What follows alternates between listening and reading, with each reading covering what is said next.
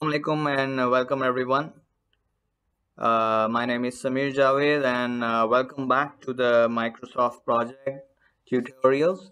And today we'll be learning about how to export or share the details that we have put in so much effort in Microsoft project. So we have created the tasks, we have marked their completion statuses, we have defined the durations, we have updated the start dates, and we have done so much work. Now we want to share it with the stakeholders. Now the problem lies that stakeholders don't have Microsoft project on their systems. At least most of them don't.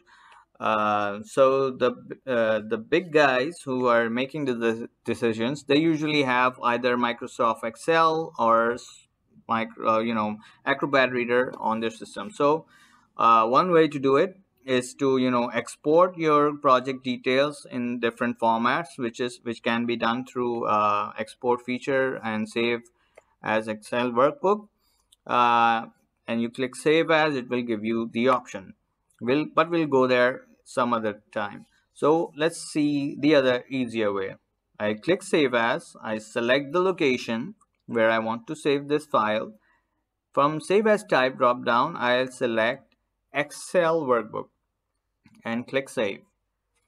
Immediately a wizard is opened in front of me. Now what it wants is basically it's going to guide me how to export that data into Excel. I click next and immediately I'm taking to the next page where it's asking me to either do I want to use the project Excel template or do I want to export selected data.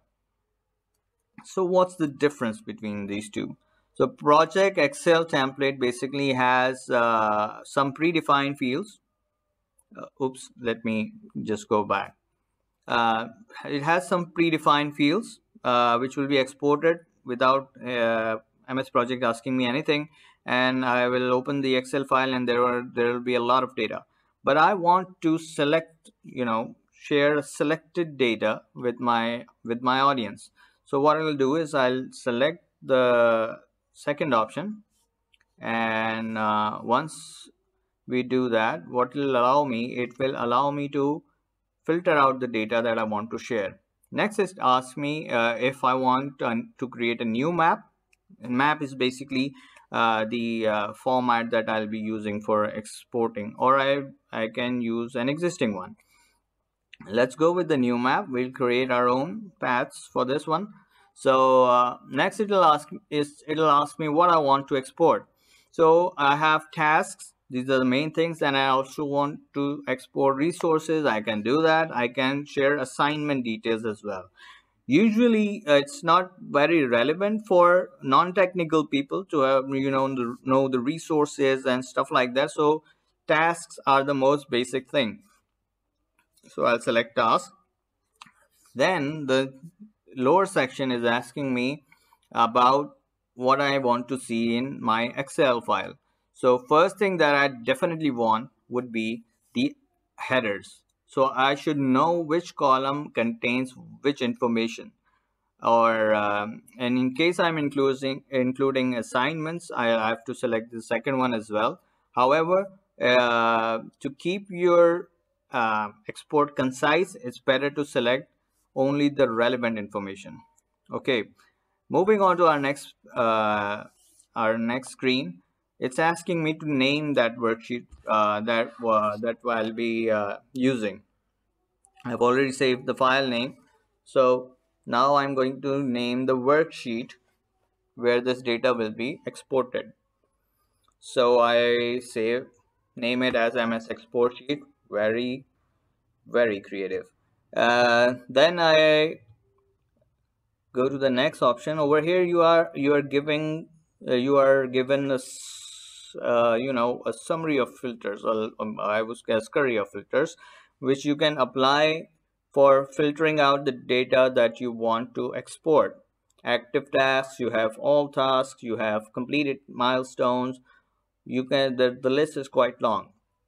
So what will happen is whichever item you select, Microsoft project will export those details based on the criteria that you have provided, and you can export that information. You can export completed milestones only.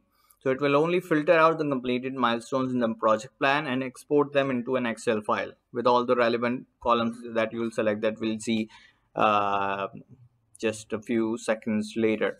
So you can have completed tasks, you can filter the task based on your cost effective. So if some of the tasks are costing you more than they should, you filter them out, you export them in Excel, and you show it to the people who are responsible for it. So uh, that's an interesting feature as well. You can select cost over budget tasks. Uh, you can filter out tasks that are created after a certain date. You can select critical tasks. You give a date range.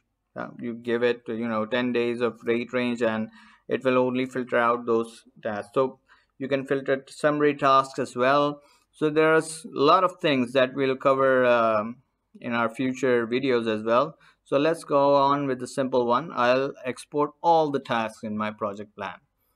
So that out of the way, now I'll select what information from the project plan I want to show. So first things first, let me select the ID. That's the task ID, so it's easier to correlate between the file and the project plan. Next, I select the completion status. Now you can select any way you like. This is the usual way that's more presentable and easier to comprehend for technical and non-technical people.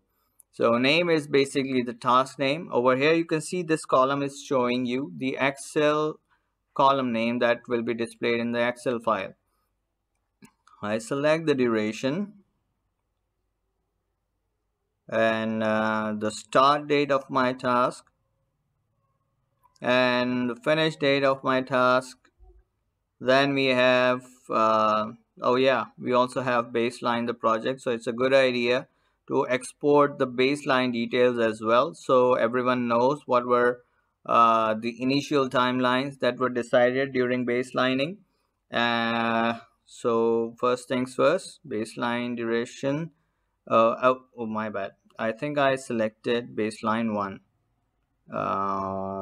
Our project is only baseline once, so it will be baseline duration, the start date and the finish date. So you have the baseline and actual timeline defined, and one interesting parameter is the duration variance. This will show the differences between baseline duration and the actual durations. So let's move forward. Now it will ask me to save the map if I want to. So if I want to reuse this same export type, so I can rename it, and next time it will ask, I'll simply select the use existing and do it. So after finishing it off, let us open up the file. So it's exported in a very raw format, so you have to do a bit of work with it. First, expand it so you can see it. Over here you can see the variance, durations. Let me just format it a bit so it's easier for you to comprehend. Percentage completed is exported in a numerical way. So let's format it for our convenience. Select this.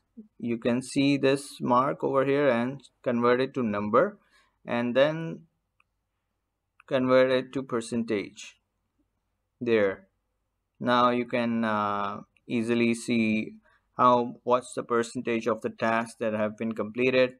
You can see the duration, and you can see the percentages. You can see the names, start dates, finish dates. So this is how basically your data has been exported from Microsoft Project to Microsoft Excel.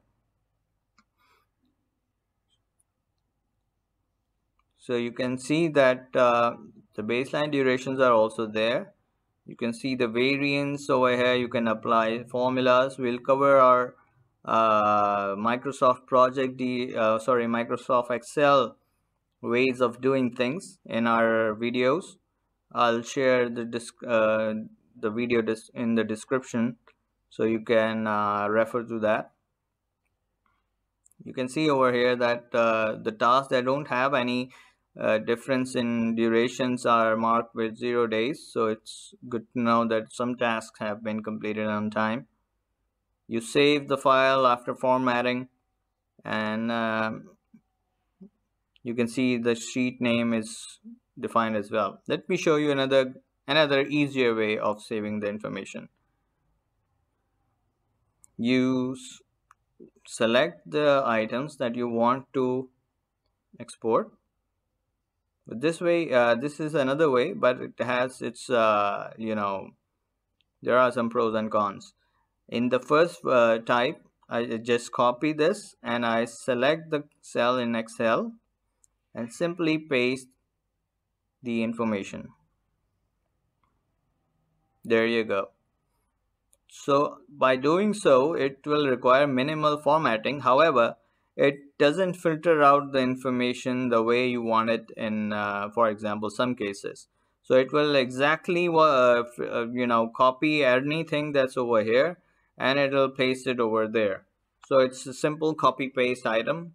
However, in the first way that we showed, that was for filtering data based on a certain criteria. So although we selected all tasks, so it will seem the same. However, if I want to only filter out the critical tasks, or I want to filter out a certain date range, that I can only do in export. So there are two ways of doing things. So since Microsoft products have a lot of vastness in their functionalities, so you can use them for different ways and do the same thing in different ways. So that's all for today. We covered how to export our project details into an Excel for our convenience to share with our stakeholders and share it with the people who don't have Microsoft project on their systems.